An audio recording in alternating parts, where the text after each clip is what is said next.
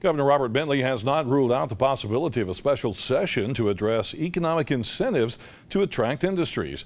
The governor said earlier this week during a workforce development summit that the special session is an option. He also mentioned having it after the general election in November, but later added that he might make some of his proposals in the regular session coming up in the spring.